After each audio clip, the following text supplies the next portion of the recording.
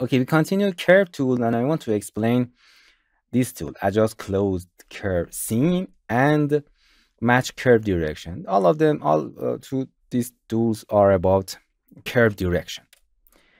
For example, if you go into the top menu and going to the create a curve, in a rhino, the first and the end of the curve is important. For example, if you click from here and then go and click and right click, this is the first and this is the end of the curve.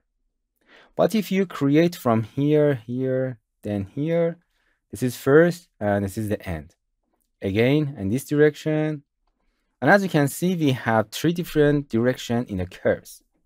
If you go into the perspective, and I will explain this tool later, don't worry about that. This is a loft tool. Click, click, click.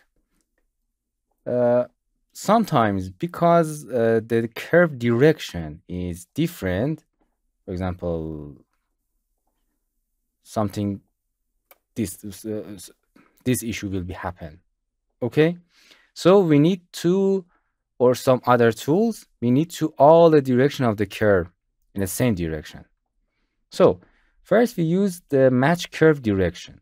Select it, and here it tells you select the curve to the match direction. For example, I want to, this is a master curve, and I want to match other curve to this curve. Select it, as you can see, the curve direction in this direction, and then select it and right click. All of the direction of the curve is from this direction to that. Another tool is adjust close curve seam. The seam is the place that the curve is closed. For example, if you create a circle and then create a closed curve, for example, I begin from here, and after that I close it from, as you can see, this is a seam, but you cannot see it. But where you can see the seams, I know that my seams is here. The seams is placed that the curve close at.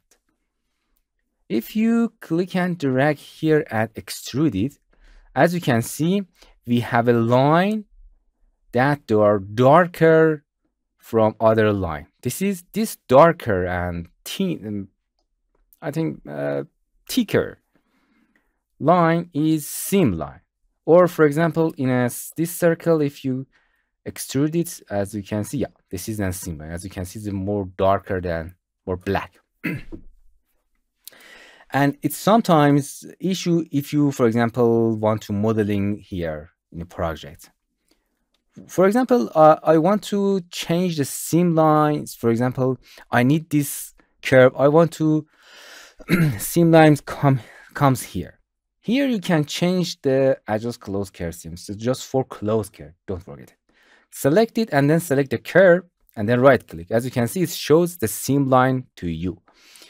You can with click and drag and change the seam line. The direction of seam line is this direction.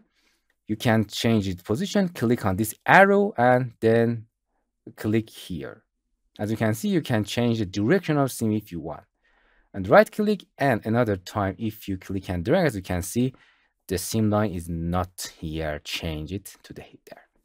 So in the project, remember this tool. In a seam lines, for example, if you projected something, it divided the model and it caused a lot of problem.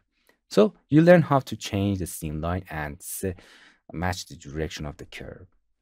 Hello my friends, to continue these tutorials on YouTube, subscribe us, like us, and hit the bell icon.